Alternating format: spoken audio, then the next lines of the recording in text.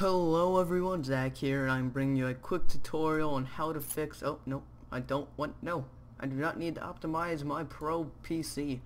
How to fix a blurry screen. Like, I played Metro 2033, and my screen seemed a little blurry and everything, so I was trying to find out a way to fix it, so I went in my settings and everything, and I found a way. So you can do this multiple ways, but in some way, get your control panel, appearance and personalization, and then to your display settings. And I'll just maximize this here. I didn't have to mess with anything here. This is all good.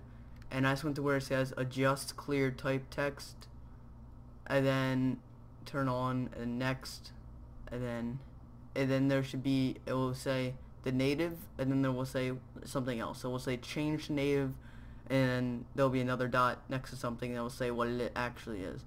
And you want to move it up to the native one, and then click next, and it'll ask you all the text samples, which one's the best. And actually I never fixed that one. This one.